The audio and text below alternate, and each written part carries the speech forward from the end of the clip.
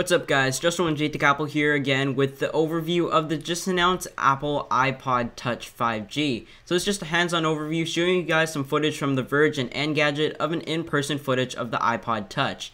As you can see, it's just 6.1 millimeters and comes in at just 88 grams. It does feature the same 4-inch screen that's seen on the iPhone 5, 1136 by 640 resolution, and 5 rows of icons. The back has a nice metal back now, and it comes in 5 different colors, and it also has a built-in lanyard. It does also have the new lightning port on the bottom.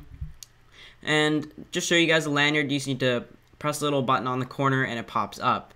And the camera is also upgraded. It does also have a flash and a mic built into the back.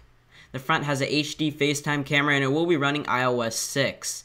Just give you guys a look at the 5 colors that are available. This will be available in 32 and 64 gig options at $299 and $399. Pre-orders start at September 14th, but it won't be available till October. You can now also use Siri on it, and it does also have AirPlay support. So overall, I think this is a great upgrade by Apple. Let me know what you guys think about this. I will be getting my hands on it the day it comes out. So that's pretty much it for this video, guys. Thanks for watching. This is just a quick overview of the hands-on video of the iPod Touch 5. If you enjoyed this video, please remember to hit the like button below. If you would like to be notified of future content, please subscribe.